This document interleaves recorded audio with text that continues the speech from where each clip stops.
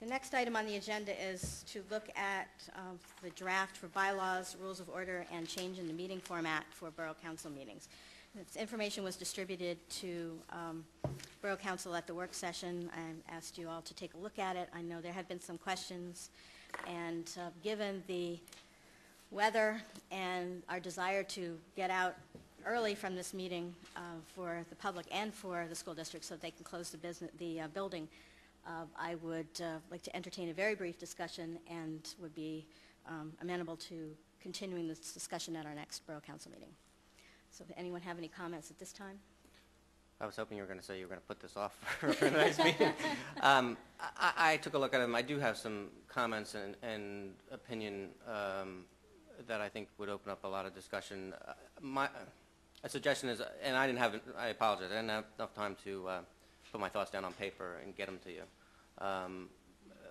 So I would suggest, I have tons of comments on this and ideas, one of which I think is around public to be heard, which it sounds like the policy is the one that we're using today, hopefully will be the one that's in our bylaws. But my suggestion is, can we spend a little bit more time reviewing this and putting our thoughts down on paper and maybe saying it all to you?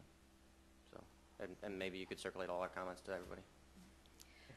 I just have a general conceptual problem with the bylaws. I thought the Borough Code of Pennsylvania was the governing Bible for us to follow, as we discussed regarding ethical standards. And I think we need to give Paul the opportunity, I think, Julia, to review the documents you've promulgated. He's not had a chance to do that, I guess, yet.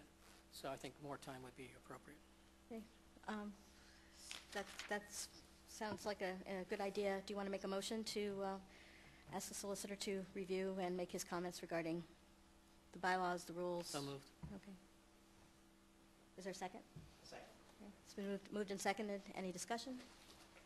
My only discussion point is, would it be wise to give Paul a more final draft before he does some work on these? Because I think some of my comments may change these, hopefully if I can convince you to change them, rather drastically. So I appreciate it. I'm having a conceptual problem with the whole thing. Yeah. I'm not down into the sandbox yet. I'm having a conceptual problem. Going back to my observation about what governs our conduct, I don't want to see a set of bylaws that we're going to subscribe to that might put us in a situation that is less tenable than the ones we might be guided by in the Pennsylvania Borough Code. So to the extent that I want him to look at it, I want him to conceptually look at it first step. First step, bylaws and borough. Bylaws, does it live in harmony? I don't know. Okay, so this motion then is on the question of whether we even go there Yes. to discuss bylaws, rules Yes. of order, whatever they may be. Yes. Yeah. I mean, just to clarify that we're all on the same page, then it sounds as though the council is essentially asking me, as an initial matter, to just provide some form of opinion as to the propriety or legality of adopting rules and bylaws in general, and then as those actual rules and bylaws are developed, then to take, assuming that we move to that step, then to take a look at what is actually being proposed. So it would be an ongoing process. Okay. I just want to add on Julia's behalf here, this is, I believe, a commendable effort to write down what our procedures are. At the organizational meeting, some questions came up about, do we follow Robert's Rules of Order, do we not? We all looked at each other, and then most of us then ran home and found tattered copies of Robert's Rules of Order and found that the issue that raised the question isn't even covered in Robert's Rules of Order. So the President of the Council is trying to get some standards here into place so that we all know how we're going to operate our meetings every month. So it's a good effort. Let's I agree with Bob's recommendation that let's get an idea on whether it's legally appropriate for you to do this in the first place, and then let's start the email flurries and come back and vote. If I could just take a moment, I just want to follow up with what you started, Perry, and that is the whole idea of, do we need them? Seems to me that's to be preceded by, are they legal? And I'm looking at something I've used over the years, which is put out by the Pennsylvania State Association of Boroughs. It's a nice, handy little guide. I recommend it highly if anyone wants to get it. And it's a quick summary of things which are usable in a public meeting. But what strikes me as really significant for our purposes tonight is the appendix. Appendix number 1, sample bylaws. Appendix number 2, sample rules of order. Appendix number 3, sample Borough Council committee structure. And then it goes on and on. But it starts out with sample bylaws. So my point is that this is a process, this collection, which has been put together as a process which is used throughout the Commonwealth of Pennsylvania, so much so that the State Association of Boroughs memorializes it in forms which can be used by boroughs.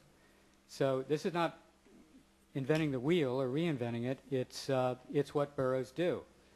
So, you know, to the point or to the question, I don't want to see this go into a question to the solicitor of, gee, is it legal? Well, of course it is. Second, it's done elsewhere. I mean, it's done everywhere.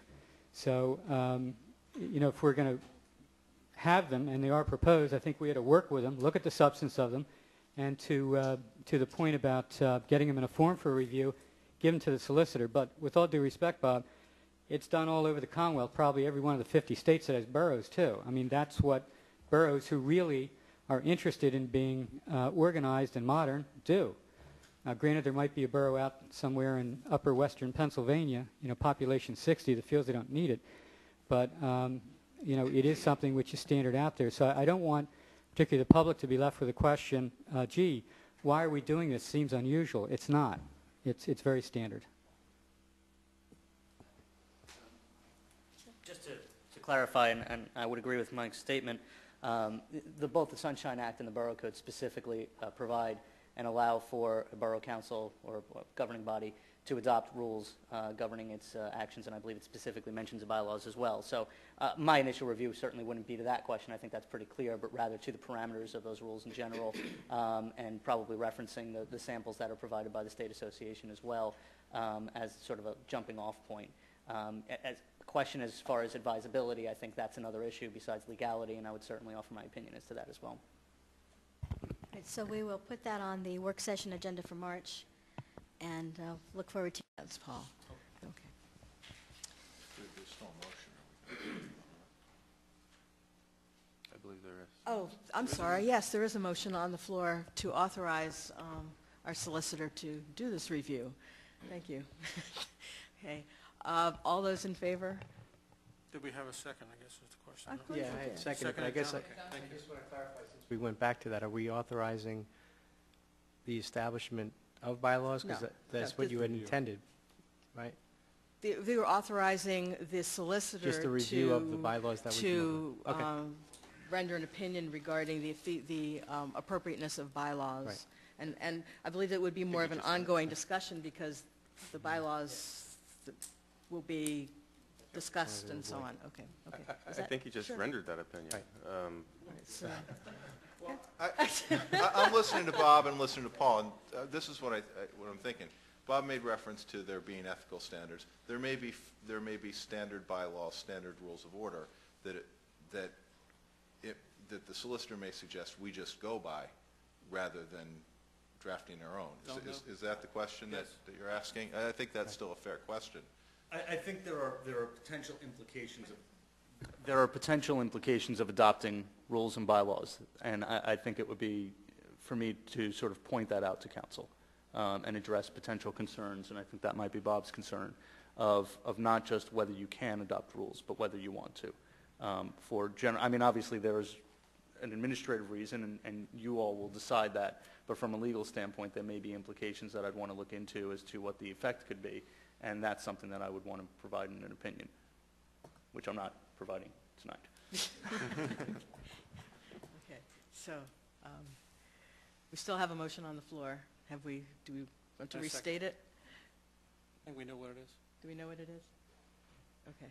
To authorize our solicitor to advise us regarding the legality and the appropriateness and the pros and cons of having bylaws and rules of order for council. Is that fair? Okay. Fair. Yep. Okay. Okay. All those in favor? Aye. Aye. Opposed? Motion carries. Okay.